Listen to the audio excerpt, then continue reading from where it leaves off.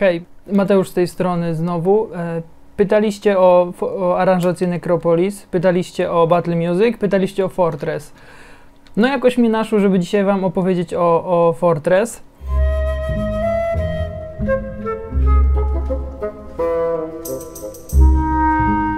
Muszę powiedzieć tę anegdotkę i bardzo chcę o niej powiedzieć. To jest w ogóle historia, która rozpoczęła sam w ogóle proces powstawania aranżacji w Heroes Orchestra, dlatego że Fortress był drugim utworem, na którym zacząłem pracować i aranżować.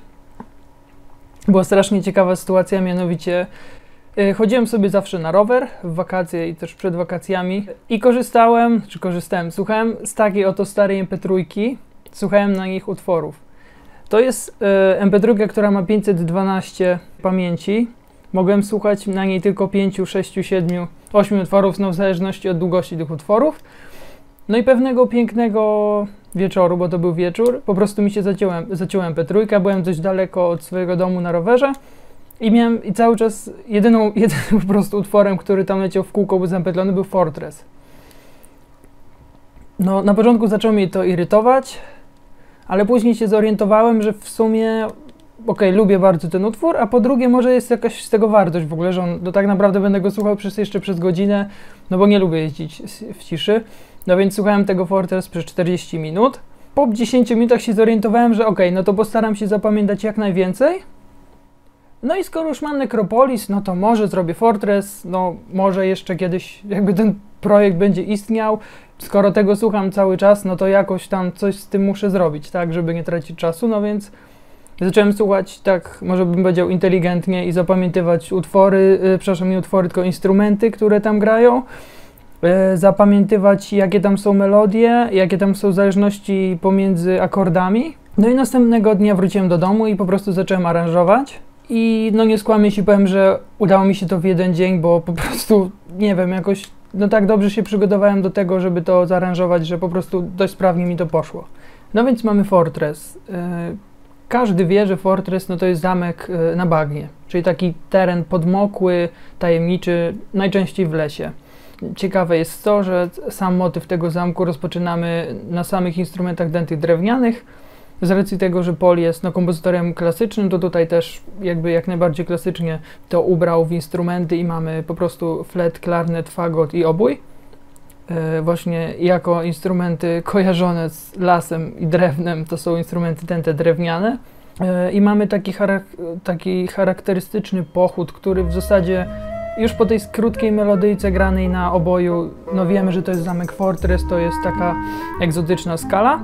Samo intro, można by powiedzieć, tego zamku to jest takie skradanie się. Instrumenty, takie jak kontrabas i wiolonczela grane na pizzicatach skradających się, czyli takich plumknięciach na strunach, daje bardzo ciekawy, taki klimatyczny nastrój. Więc mamy właśnie, tak jak wcześniej wspomniałem, początek, skala egzotyczna na instrumentach dętych drewnianych, które grają solo i towarzyszy temu harfa z instrumentami takimi jak kontrabas, wiolonczela, które tam na dole sobie tak plumkają. Chwilkę dalej pojawiają się instrumenty takie jak skrzypce, altówki na przykład, które grają takie też, ja bym to nazwał, że to są odpowiedzi na skradanie. Pojawia się też ciekawe echo, czyli to są takie, no tak jak w lesie, tu-du-du-dum.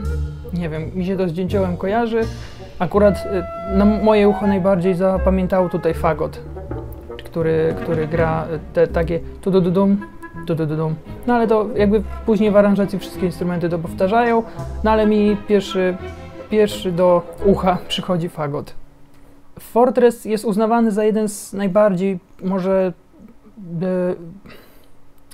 najbardziej takich legendarnych soundtracków z Heroes 3, moim zdaniem trochę ze względu na fakturę.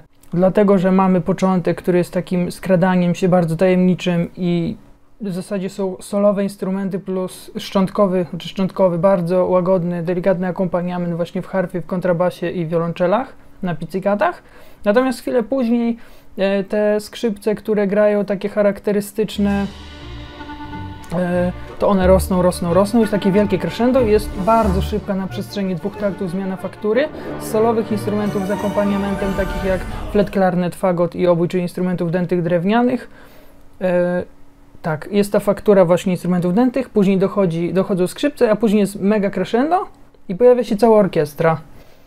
Chwilę później, kiedy już wchodzą instrumenty smyczkowe i jest takie duże crescendo, takie no, nabudowujące, też jest bardzo charakterystyczne dla tego utworu i takie no, bardzo legendarne, pojawia się taki zabieg, który bym nazwał trochę jak takim epic music, czyli takie mocne akordy blaszane w towarzystwie instrumentów smyczkowych, które w większości przypadków właśnie grają melodię i są takie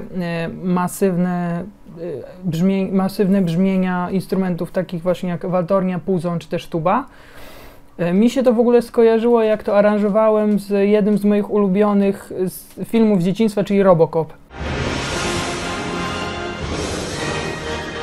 Tam też jest taki moment, gdzie w zasadzie to jest główny motyw, tak? Taki charakterystyczny moment głównego motywu to jest właśnie w Robocopie, że są takie mocne akordy blaszane i do tego jest melodia na skrzypcach, tam jeszcze inne instrumenty grają, ale no ja jak aranżowałem Fortress i usłyszałem te mocne instrumenty blaszane, no to stwierdziłem, że wow, no to będzie ten Robocop, no to jeśli ja chcę zrobić nawet swoją aranżację i trochę zmienić, no to muszę wyjść od tego, że tam też muszą być te masywne brzmienia blaszane. No stąd w aranżacji właśnie Fortress, no potrzeba co najmniej 2 waltorni, 2 puzonów i tuby, żeby to tak naprawdę masywnie brzmiało. Ciekawe tam są też takie połączenia harmoniczne, gdzie tak naprawdę mamy na zmianę akordy, no zależy jak to powie, ale można powiedzieć E-dur i G-moll. Później mamy takie charakterystyczne C7, w zasadzie tak, C7, C-dur i jest taki pochód w dół, który prowadzi do F-moll tonacji, która dla mnie jest taka majestatyczna, taka oficjalna, no majestatyczna to jest chyba najlepsze słowo. I mi się też bardzo podobało, czego w oryginale nie ma, ale można tam ciekawe kontrapunkty porobić, czyli melodie takie, no których nie ma w oryginale, poboczne, dopełniające może całość.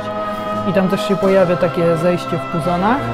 No i później po tym głównym motywie, czyli elemencie kulminacyjnym jest powrót do początku. No i w zasadzie jest to bardzo podobne.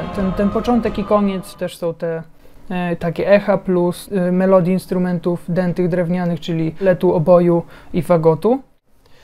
No i co? Jak się kończy ten utwór? No utwór się kończy tak jak się zaczyna, czyli są te pojedyncze melodie instrumentów dętych drewnianych w towarzystwie pizzicata, właśnie wiolonczel czy kontrabasów.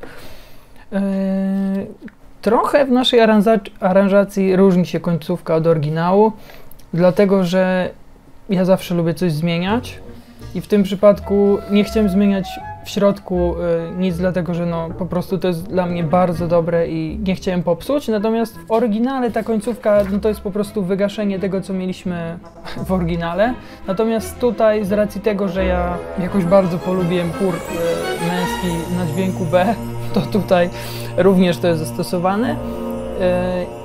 I ta końcówka generalnie była stworzona dlatego, że chcieliśmy robić suity z utworów, czyli od razu po Fortress, jakby attacka, czyli bez przerwy grany był od razu kolejny utwór i dlatego po prostu ta końcówka Fortress jest zmieniona, jest dodany chór, który śpiewa Amen i to Amen już jest początkiem jakby utworu kolejnego, czyli Tomb of the Lizard King. No tak, w zasadzie tyle o aranżacji Fortress. Jeśli macie swoje propozycje do kolejnych aranżacji, to wiecie, że my po prostu słuchamy i zrobimy te aranżacje, więc wystarczy napisać komentarz. Odnosimy się do tego, co piszecie, więc tym razem wszyscy, a przynajmniej większość z Was chciało usłyszeć opowieść o Fortress, więc tak naprawdę wystarczy tylko napisać komentarz lub dać łapkę w górę pod komentarzem utworu, który chcecie posłuchać dalej i nakręcimy po prostu dla Was materiał.